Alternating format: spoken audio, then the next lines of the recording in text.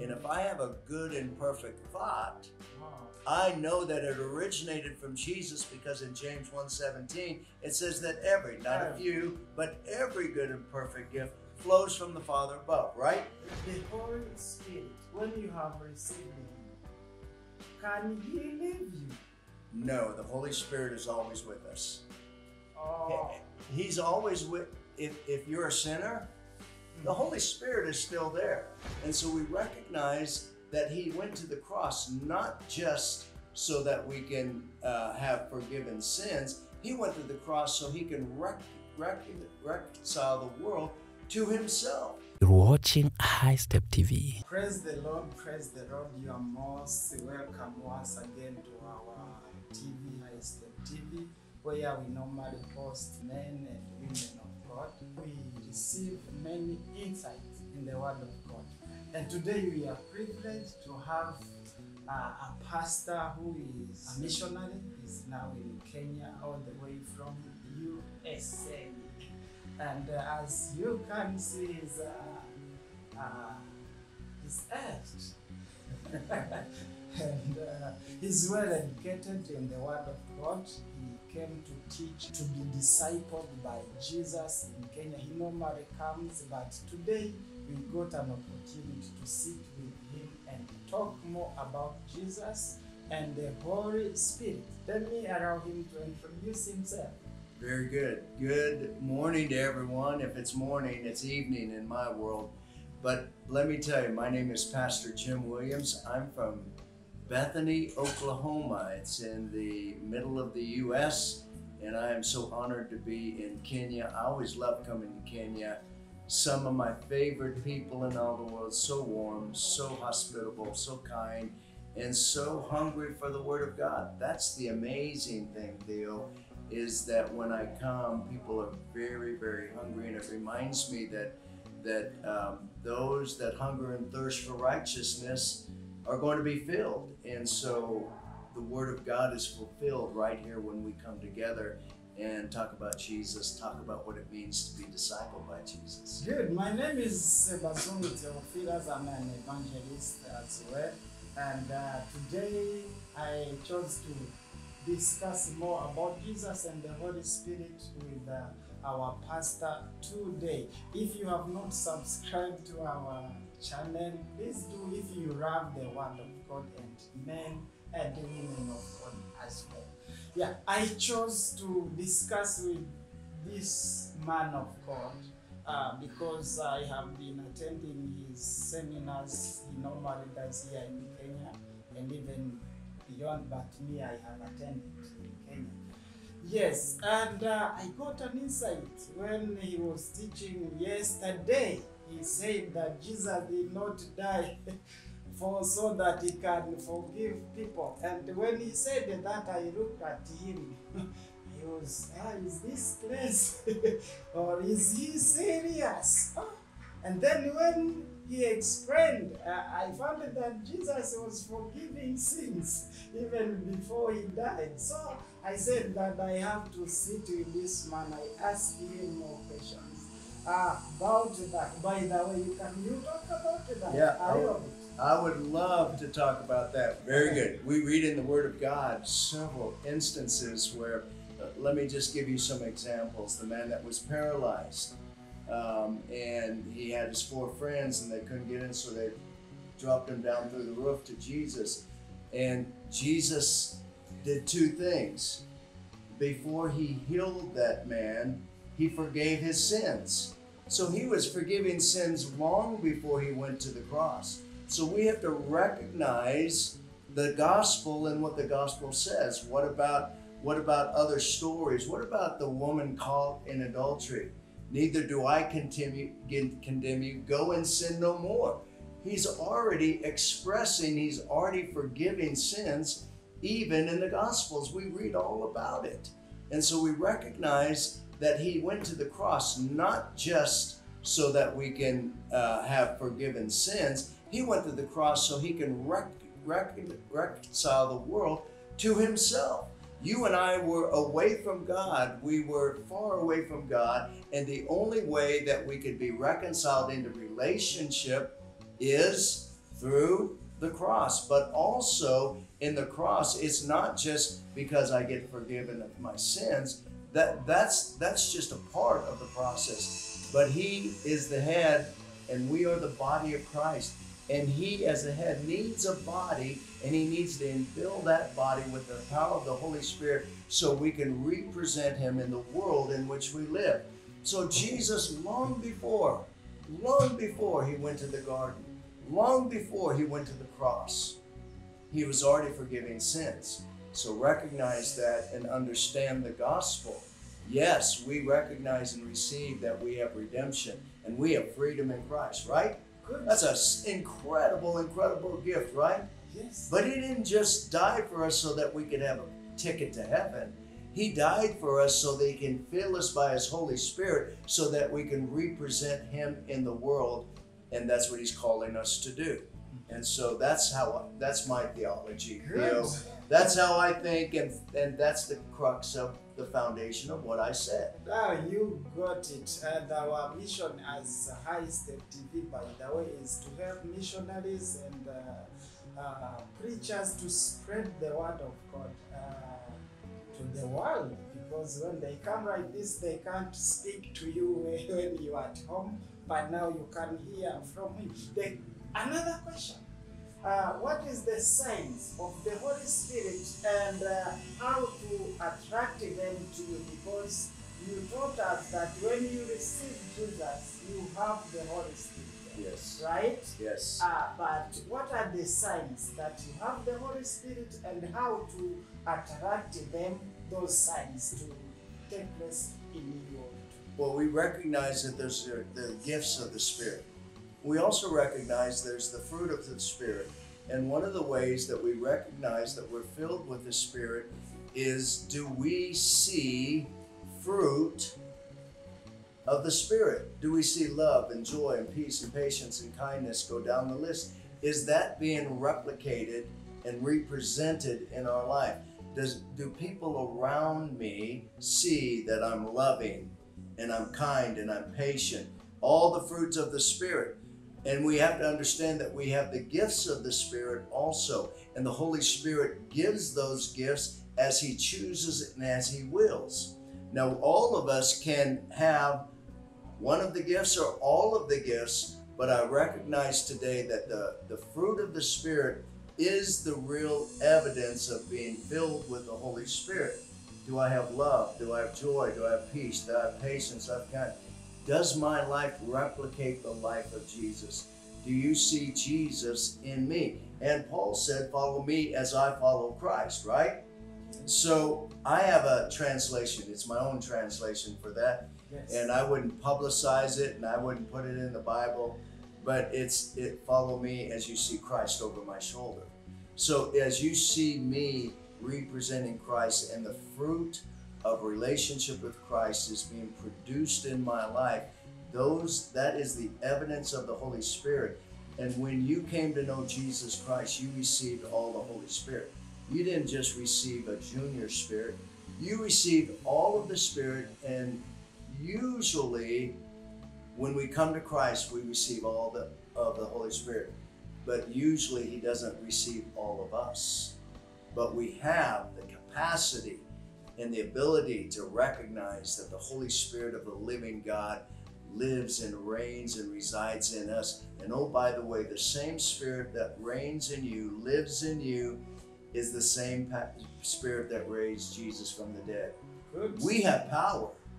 We have to recognize and we have to walk into that truth and understanding.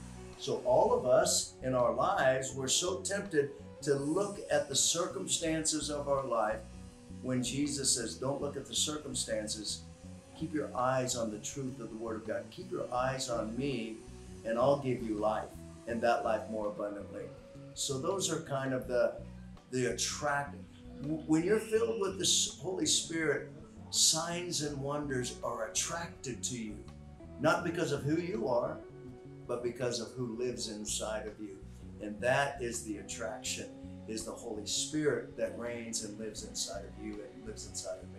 What about the speaking in tongues? What is that? Because Anybody who has the Holy Spirit doesn't speak in tongues. Everybody doesn't. And that's such a controversial subject.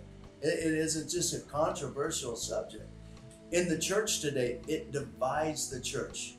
It goes absolutely against John 17, when Jesus said that he and the Father are one, and I pray that you would help us to be one like you and I are one together. So this particular issue especially has divided the Church of Jesus Christ. And Jesus prayed for unity. He prayed that we would be one just like he and the Father are one. And that breaks my heart, but that is a gift of the Spirit. It is one of 12 gifts of the Spirit. It's one. It's a part of it. Do we receive all the gifts of the Spirit? Or do we receive some of the gifts? The Spirit of the living God himself is the one who gives those gifts to us as he pleases and as he chooses. I have many, many friends who have prayer language, many, many friends who speak in tongues. I've prayed many, many times, Jesus, if that's a gift you want me to have, if you want me to have this gift, I'm ready to receive it. But I'm 65 years old and I've never received that gift yet. But it's not that I'm unwilling. It's not that I say, no, give me all the gifts but that one. That is not my heart. My determined desire is to receive everything that the Holy Spirit has for me. And so when we look at the gift of tongues and we look at it in the Bible and we look at it in the church worldwide, that is a divisive subject. The problem is what the world needs to see is not divisiveness in the church. What the world needs to see is that we're one in Christ, and that through the power of the living God, we can replicate his life everywhere we go. That's what the Bible says in Matthew 28. As you are going, go make disciples. As you're going, go. And so I'm interested not in whether you have that gift or whether you not have that gift, and people will argue with me right there. And it's okay. It's not a problem with me. I won't argue back at all, because I am more concerned about making disciples. I'm going to seek the giver, and I'm going to seek the giver, and I'm not going to prioritize the gift. I'm going to seek the Holy Spirit. And the Holy Spirit, you do as you will and as you choose in my life.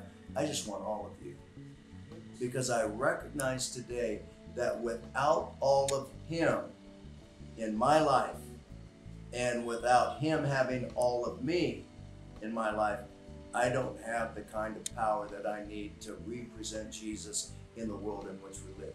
So I want the Holy Spirit, as do you. You desire the Holy Spirit. And it might be evidenced in many different ways. It might be evidenced in the gifts of tongue. But to me, that is one of many gifts in the Spirit. And we recognize today that as it's only one of many gifts, I want to see the fruit of the Spirit replicated in my life more than anything else. So I'm seeking the giver. I'm not seeking the gift. And if the gift comes, praise the Lord.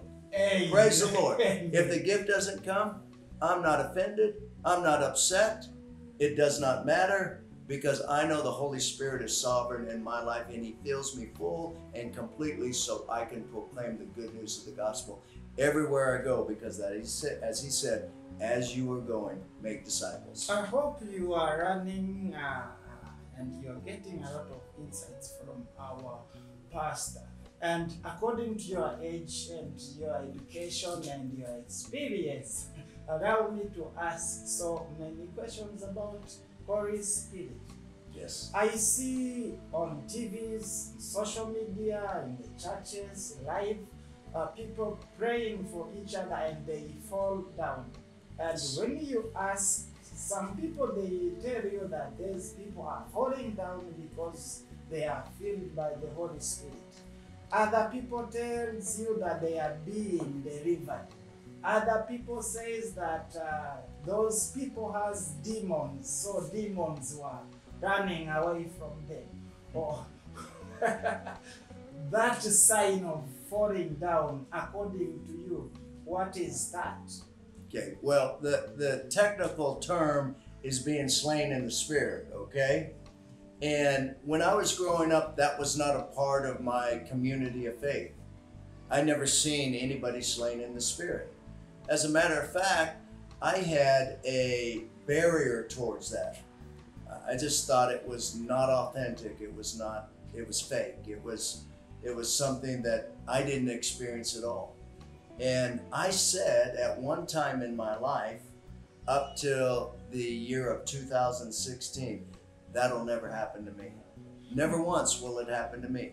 It might happen to somebody else, but it won't happen to me.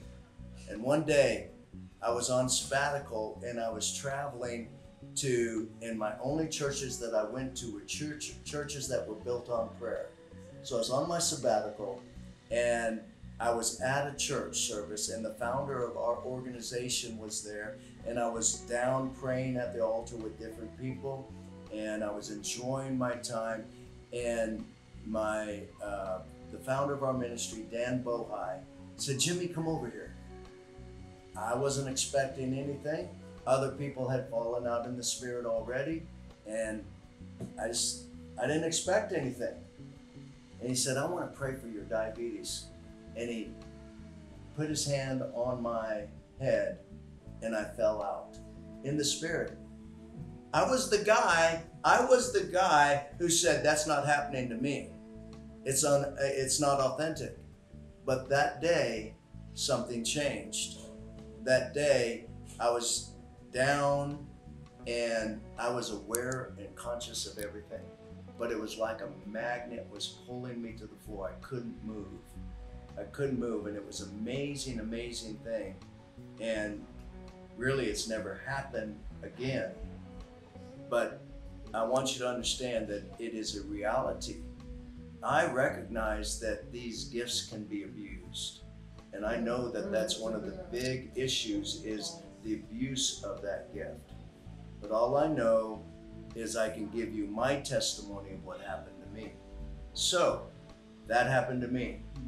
I have prayed over so many people. I've laid hands on so many people. I've prayed prayers of impartation over so many people. And not one person has fell out in the spirit until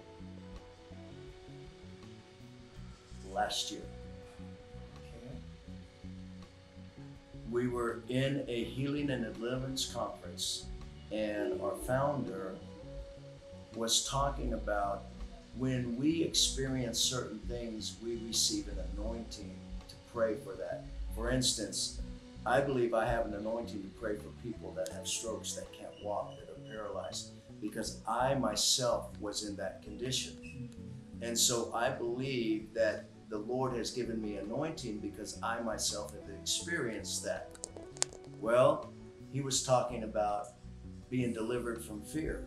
Well, many, many years ago, I was delivered from fear, and it was powerful, and it changed my life. I don't fear anymore. And in that moment, I was delivered from fear, and he said, "You know, I want Jimmy to lay hands on you because I was there when I saw him delivered from fear." And he's not been fearful again, not at all. I went to Pakistan last week. I wasn't fearful. I had guns all around me. I wasn't fearful. God delivered me from the spirit of fear. And so he was calling people up front to be delivered from the spirit of fear. And he said, "I want Jimmy just to go quickly and lay hands on you and pray over you and go to the next one." There was probably 40 people there lined up to be delivered from fear. Because I believe that I experience a deliverance from fear, and I have anointing. And Dan agreed with me that there's anointing. I laid my hands on the first person, just prayed deliverance of fear. I barely touched the second person, and down they went. And then the next one, down they went. I was shocked because it's never happened to me before. It might never happen again. It doesn't matter. I am not seeking that kind of demonstration from me. The only thing I care about is the demonstration of the power of the Holy Spirit on people's life to deliver them from whatever is binding them. Because Jesus himself, through the power of the Spirit, is the chain breaker. I was grateful for the experience, but it's Jesus through the Spirit. It's him. It's all him. It's not me. And so there's still people today that would be like I was before that happened to me. It happened to me. I experienced it. I can't explain it. I don't understand it. I'm sorry. I've had a lot of theological training, but I don't understand what happened. Wow. I don't understand. Okay, so in short, that is the sign of the Holy Spirit.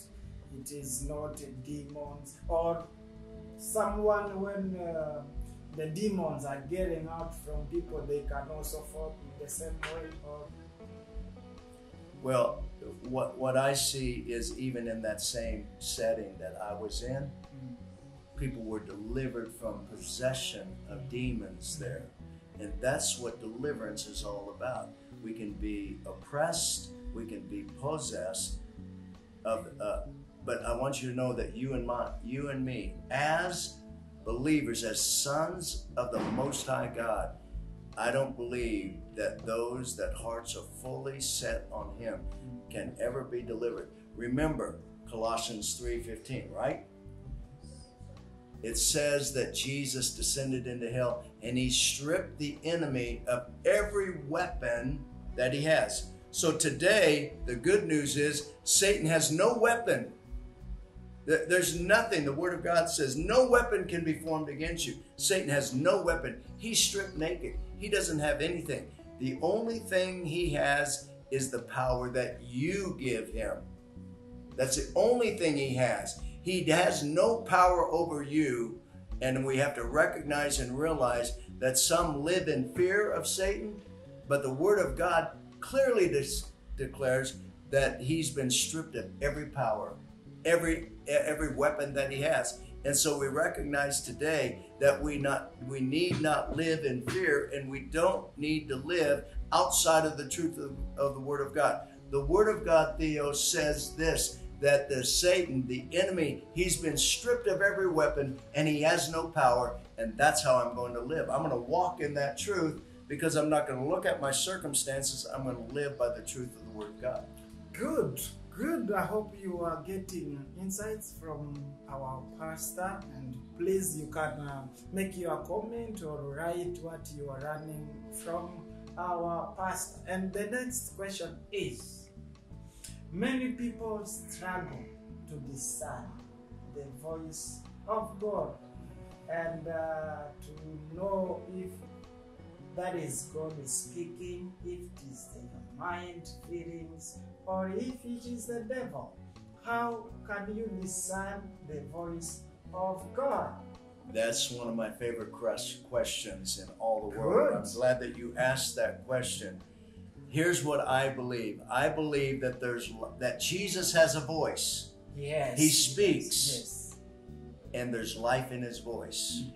And so there's three specific ways that I hear Jesus speak. First of all, he speaks through his word. He speaks through the Word of God, the Bible. The Bible is a love letter that was written specifically to you and specifically to me. And Jesus, through the power of the Holy Spirit, speaks through the Word of God. So I personalize the Word of God. When I open the Word of God, Jesus, what do you want to say to me? I'm going to read and I'm going to personalize. So I know that through the Word of God, specifically, and many, many times, he speaks to us through the Word of God. He speaks to us by his Spirit. You have a spirit, I have a spirit, and when I asked Jesus Christ into my heart, my spirit was united with the Spirit of God, so now it's one, and I want you to know there's only one thing that is perfect in my life, and that's my spirit, not because of me, but because I've been made one, united with Christ, and so his spirit is perfect, so his spirit speaks to my spirit, right? His spirit. Remember, the Word of God reminds us that it's through his word he confirms that we're sons and daughters of God. It's by he speaks to my spirit and tells me, oh, by the way, you have privilege. You're a son of the Most High God. And so we recognize that. So by the word he speaks, by the spirit he speaks, and through the body he speaks. There are many, many times that Jesus wants to speak through the body. So if I hear a word from Jesus and he speaks to me and he asks me to share that word with others, then I speak the very words that I hear from Jesus and I deliver them as an obedient servant of God. Then what I've just done is I've just prophesied, because I've spoken the very words of God. And the Bible says that we all are to speak the very words of God. So we have to recognize and realize today that all of prophecy is not mysterious. Prophecy basically, fundamentally and foundationally is Jesus speaks to me and he says, now I want you to go deliver that word to somebody. And when I speak and I hear those words and I speak the very words that he speaks, then at that moment, that's prophetic. It's prophetic because we're to speak the very words of God. And we have to be careful about how we speak, right? Yes. You're either going to speak words of life or you're going to speak words of death. There's no middle ground here. You're speaking words of life or you're speaking words of death. And I want to speak words of life, and his words are life to me. So that's what I believe. I believe that he speaks to me 3 times. Oh, by the way, also, James 1:17 says every good and perfect gift. Well, if I have a good and perfect thought, every good and perfect, underline every good and perfect gift. And if I have a good and perfect thought, I know that it originated from Jesus, because in James 1:17, it says that every, not a few, but every good and perfect gift flows from the Father above, right? So if I have a good thought, then I know that it originated, and so many times I test my thought. That's why 2 Corinthians says that we're to take every thought captive and make it obedient to the truth of the Word of God, obedient to Christ. We test every thought because every good and perfect thought originated in the heart of God. Wow. I didn't note that, but from today, now I understand. My next question is that the Holy Spirit, when you have received him, can he leave you? No, the Holy Spirit is always with us. Oh. He's always with, if you're a sinner, the Holy Spirit is still there. He's not gonna, why do I believe that? Why would I make a bold statement like that the Holy Spirit never leaves us? He never leaves us at all. Why? Because the Word of God says that he himself is not willing that any should perish, but all should come to repentance. And if he leaves you, he doesn't speak. Now, what you can do is you can block. You can push him away. You cannot receive what he wants to give. You cannot receive the free gift that he wants to give to you. So you can push him away. You can reject him. And we recognize and understand in the Word of God that you can reject him so much that your heart becomes so callous that you can't hear him anymore. But he's not, he hasn't left. He hasn't left, but I can reject him and reject him and reject him and reject him and push him away and push him away. And that's the unpardonable sin. That's the unpardonable sin. It's not that Jesus is not willing at all that you come to repentance or that he can forgive you, because what Jesus did on the cross is complete. It's full. There's no other sacrifice that has to be made. What Jesus did on the cross is enough for every one of us. And I can reject him and reject him and reject him, but he's still willing because of what he's already done in his crucifixion and what he's done in shedding of his blood so that we can have life and that life more abundantly. But the unpardonable sin is not that, oh, you committed a sin that Jesus will never forget. never forgive. That's not true. If we know the theology and the understanding of what happened on the cross, it was all, once and for all. He doesn't have to be crucified again. He's been crucified so that our sins can be forgiven, but I can continue to reject and reject and reject and reject until my heart becomes so callous that I don't hear him anymore. And that's the issue. Another thing came in my mind. It wasn't prepared to us, but Bible says that any sin can be forgiven unless to insult or to abuse the Holy Spirit. I don't know different versions how they, but it is in that right. What that's mean? That's what I'm speaking about, okay? I can choose not to listen.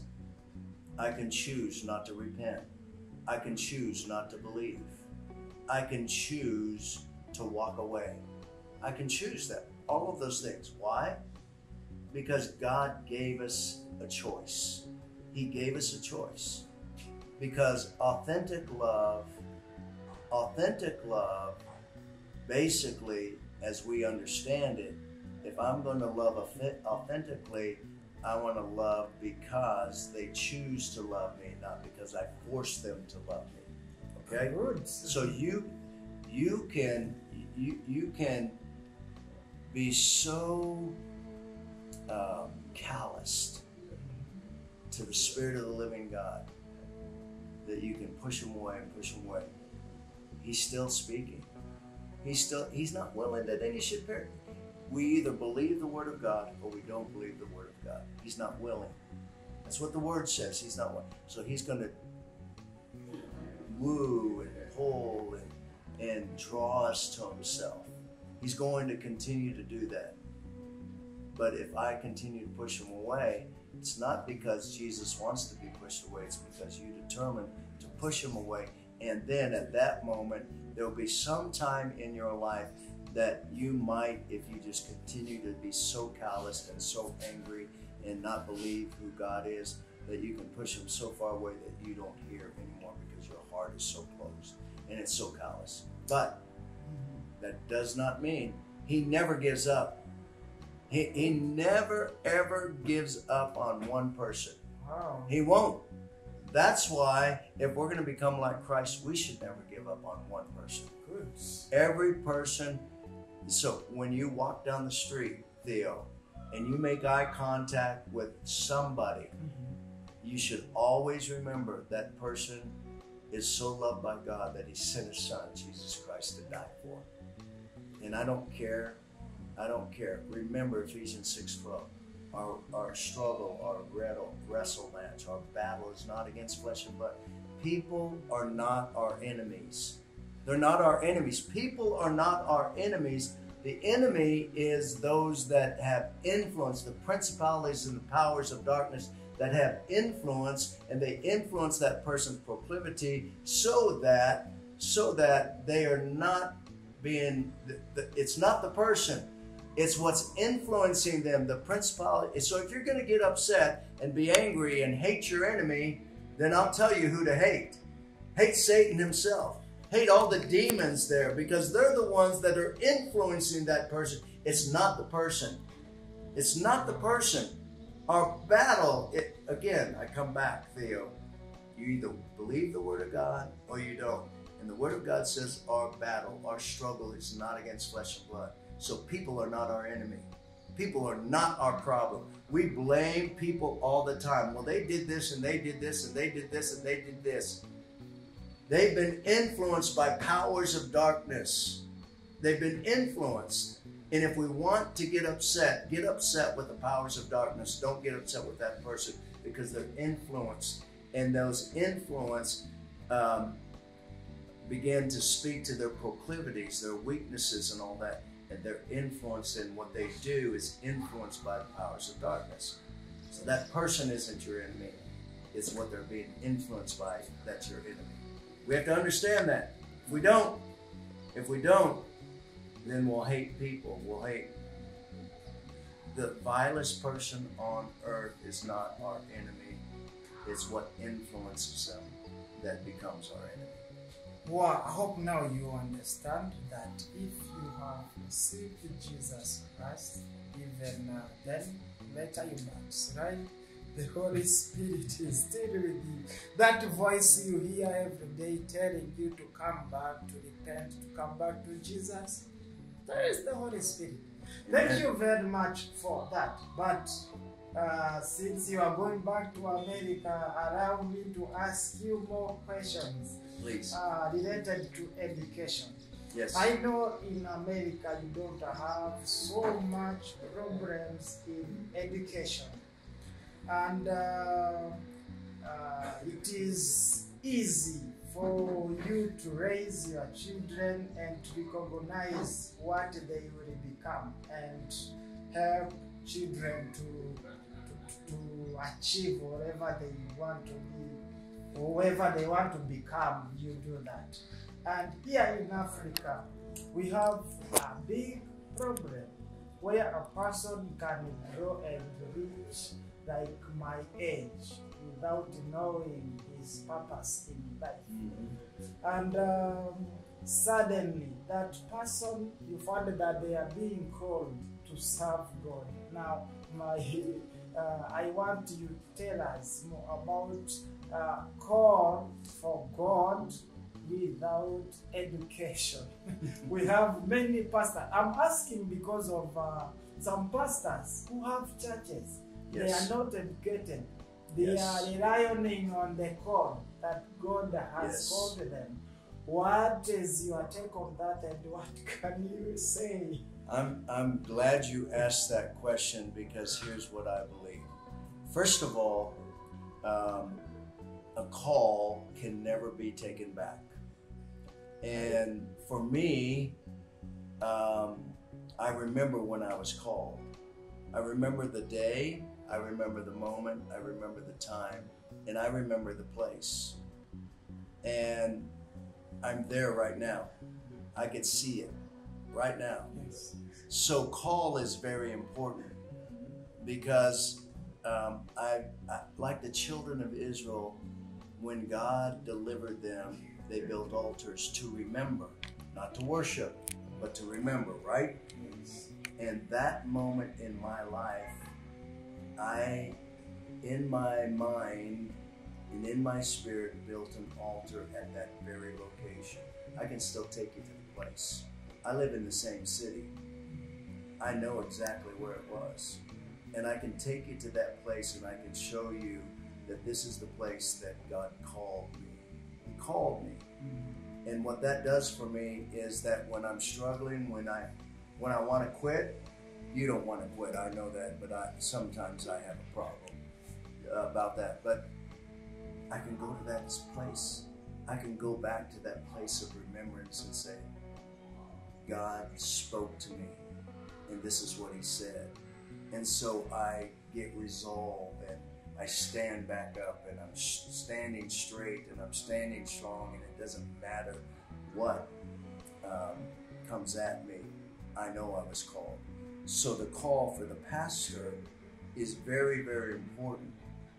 But the education is very, very important also. Here's what I believe. Here's what I believe. When Jesus said that, hey guys, I'm going away. I'm going to have to go. But don't worry about it. Don't worry about it. I want you to know it's to your advantage that I go. For if I do not go, the Holy Spirit will not come. And what did He say next? What did Jesus say next to His disciples? Which is a personal word for you and me as well. And when the Holy Spirit comes, He'll teach you everything I have said. He'll help us remember. He'll teach us. And so if I don't have an education, and I can't get an education because of whatever economic or whatever issues or location it is, I want you to know that we have the best teacher of them all. And that is, Jesus said, I'm sending you the Holy Spirit and he'll teach you everything that I have said. And he's laboring in his harvest field. I want to encourage you that you have the Holy Spirit. If you don't have anything else, you have the Holy Spirit.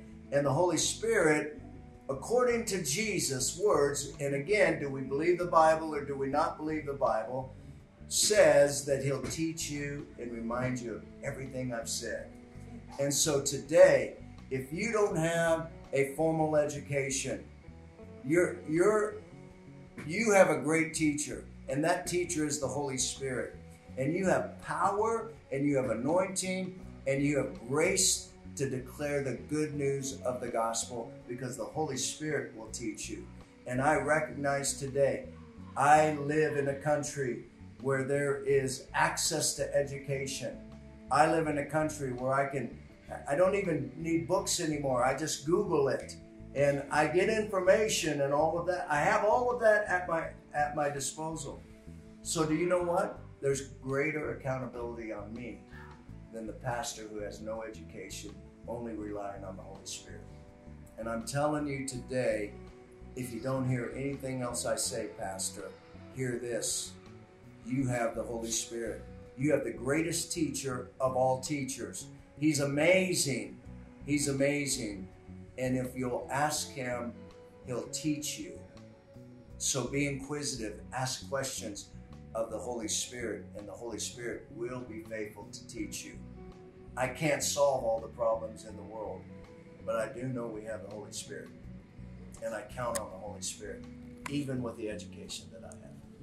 Yes, I know you have many questions that you can ask in our comments, or if you have an opportunity to sit with him. But please, you can write them down in the comments. Maybe when he comes back, or if we get another person to answer those questions, we can reach out for you. But this one, I don't want to leave it. That is, I want your advice. Here, we preach the gospel and the people get saved. But here there is a person who understood Jesus, I don't know if I can say that he believed, but he knows about Jesus. But this person, she is sinning knowing because of situations. Do you remember the story of Esau and Jacob? Mm-hmm. When he came from hunting, he didn't have anything. All he had, it was his right back. Yes. And he had to sell that to his brother so that he can survive tomorrow. Mm-hmm. Because his view or his sight could say that if he's not going to eat that stew and live, tomorrow he will die and live the right path. Mm-hmm. We have people who are there. We have people who are living as prostitutes, and some people are like that because they want to pay their rents, they want to pay for the school fees of their child. When you tell that person about Jesus, tells you, I know about Jesus, but if I don't do that, I can't pay my bills. Mm-hmm. And I know very well that there is heaven and hell. And by doing so, I know I will go to hell. And the person, you lack words to tell such person. What is your advice, or what can you say? Because I have seen that happen. You ask a very difficult question. Very difficult. With very difficult and complicated answers to that. Can I simplify? Just Because go the ahead. answer is too long for the time that we have. Mm. The answer is way too long. Mm. First of all, I'm going to stand on the truth of the Word of God. Yes. We today have a sin consciousness, or we have a son consciousness. And many today have a sin consciousness that I'll never measure up. My performance is not good enough. I'm at the low end caste of society. I'm not worth anything. We have that consciousness in our lives. I've sinned too much. I've gone way too far away. We have a sin consciousness and it dominates us. That's the scheme of the enemy. And yet I recognize today that I have a son conscious, and that is S-O-N, Son of Christ conscious, which means that I'm a child of the King. And I have the Word of God. So simplify it for me. It's this: my God. My God. That means it's personal. I didn't say our God. I said my God. I have made it so personal that my God shall supply all my needs according to his riches in Christ Jesus. So I'm going to stand on the truth of the Word of God, and my eyes say impossible. Impossible. You have to feed your family. I get it. This is the world, the devastated world that we live in. But my physical eyes see impossibility, but my spiritual eyes see the truth of the Word of God. So that's a very simplistic answer. What did it say in the Old Testament? I've never seen the righteous forsaken or the seed begging for bread. Now, if we looked at in our physical eyes, we would say that's not true. But we have to understand the context of that statement. The context of that statement is a faith statement. It's declaring that God is good and God is our provision. And that's what they're doing there. Selling birthrights, as a matter of fact. What happened? The birthright was sold, right? Yes. But did God destroy? He didn't destroy Esau. He didn't destroy him. What did he do? He blessed him. There was reconciliation in relationship. He was blessed abundantly. Now we recognize that historically, we see even today the outcome of that issue. In the Middle East, we still see it today. But both were blessed abundantly. Both were reconciled with God. And so we have to understand that even though we sell our birthright, even though we give it away, whatever it is, there can still be reconciliation. And we have to recognize, Jesus, the world is in deep need. It needs so many things. So many things. I declare that you're my provision. I declare that you're the provision of your creation itself. And I want you to understand that people are influenced by the kingdom of darkness. And because of the kingdom of darkness, there's evil, there's greed, there's all kinds of things, storing up things for ourselves. So people are in need. People are in need. And so for me, I can't go everywhere and I can't make a difference everywhere. But I have a story to tell you, okay? Yes. I'm sure you've heard the story. It's the story of the starfish. A man was walking along the beach.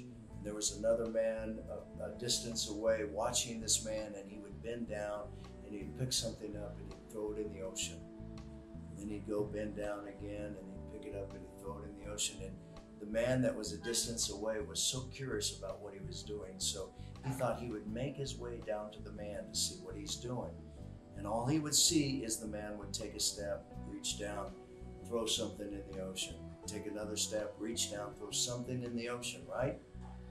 And so he got closer and closer and closer, and he saw what he was doing. There was thousands of starfish on the beach stranded. And so he went up to the man and he said, "What are you doing?" And he said, "Well, I'm saving starfish." And he said, "There's so many starfish on the beach. There is no way that you can save these starfish." And he paused and he reached down and he picked up another one, showed the man. And then he threw it in the ocean. He said, "I made a difference in that one." And if all of us today would make a difference in just one, we can make a huge impact in the world in which we live. If we could just do that. I don't have answers. I'm not smart enough, but I do know the Word of God said, if any of you lack wisdom, let him ask of God, and he'll give you that wisdom, and he'll not find any fault. Meaning that if I'm not righteous, if I ask for wisdom, Jesus is ready and willing to give me the wisdom that I need. So I understand that I'm going to look. That's what I do. I came to Africa, I came to Kenya, I can go to Tanzania, and I recognize that people all around the world need clean water. They deserve clean water, but there's villages with disease, villages that never have heard the name of Jesus. And what God's called, one of the things that God's called me to do is I can't go to every village in the world, but I can go to one, and I can assess, and I can go back and I can provide resource to drill a water well so that children have clean water, that men and women have clean water, that they don't have to die as young people, they don't have to be diseased and live with disease, that we can make a difference. And that's what I'm determined to do. So I can't make a difference. Difficult question, difficult issues. But I do know this, I can make a difference in one village. And so far last year, I made a difference in 32. No, I didn't make a difference at all. My vocabulary is wrong. Jesus made a difference in 32 villages just last year. Wow. Just last year alone. That's good. There's hundreds and thousands of villages. But for 32 villages, they have clean water. They have been given living water by the declaration of the gospel of Jesus Christ. And children are saved today, and they're not dying because they drink clean, pure water. And so I don't have an answer for the big question, but I do have an answer for one village that I can walk in, and not me. They don't see me. They see Jesus walking into their village and providing and meeting their need. You see, an empty stomach is a closed ear that cannot hear. It's a deaf ear. So if we meet their need and their stomach becomes full, their ears become open to the living water and the gospel of Jesus Christ. Sure.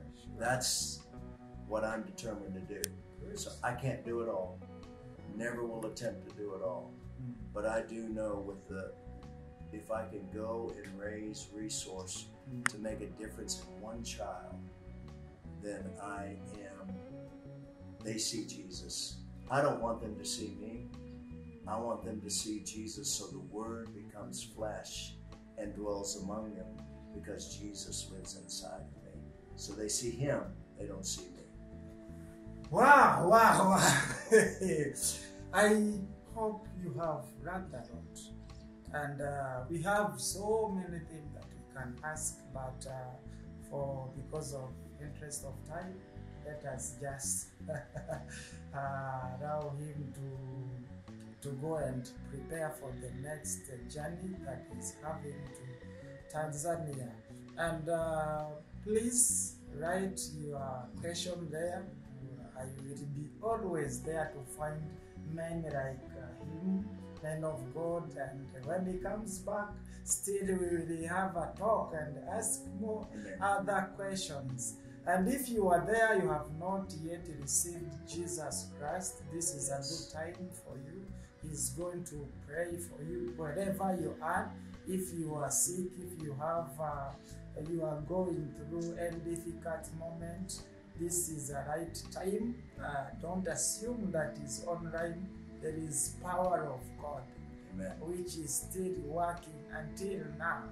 Just the way you are watching is the same way you read your Bible and you believe, and it was written so many years ago, and you can receive your miracle now. I'm going to allow Pastor Jim to make an altar call. You can and pray for people and just. I want to do that for sure. So Jesus, your word declares that today is the day of salvation. And the good news is, Jesus, that you have walked, you are with every person that's viewing this right now. You're present in their life. And if they don't know you, Jesus, they can know you right now. They can receive you as their personal Savior.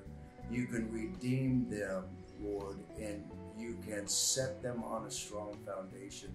So I pray, Jesus, right now, I send your word of salvation right now to every person that's listening that does not know you, Lord.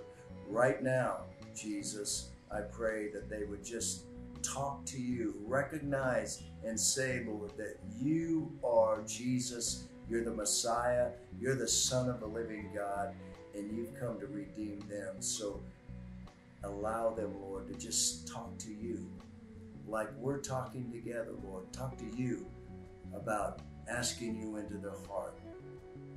Let them say, Lord, specifically, forgive my sins. Cleanse me from all unrighteousness, that I can be a new creation in Christ. And Lord, I know that it's your idea to heal. I know it's your idea. I don't have to pray if it's your will, it's your idea, and you want to heal.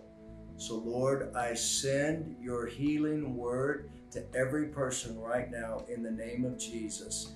And whatever it is right now, whether it's a shoulder or a knee or intestines or confusion or brain aneurysm or cancer or whatever it is, if it's paralysis, Lord, you delivered me, Lord.